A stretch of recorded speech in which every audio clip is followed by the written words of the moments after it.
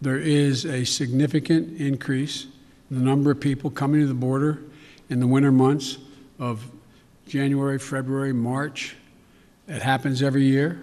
In addition to that, there is and by the way, does anybody suggest that there was a 31% increase under Trump because he was a nice guy and he was doing good things at the border?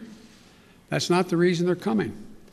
The reason they're coming is that it's the time they can travel with the least likelihood of dying on the way because of the heat in the desert, number one. Number two, they're coming because of the circumstances in country. The vast majority, the overwhelming majority of people coming to the border and crossing are being sent back. Thousands, tens of thousands of people who are over 18 years of age and single people, one at a time coming, have been sent back.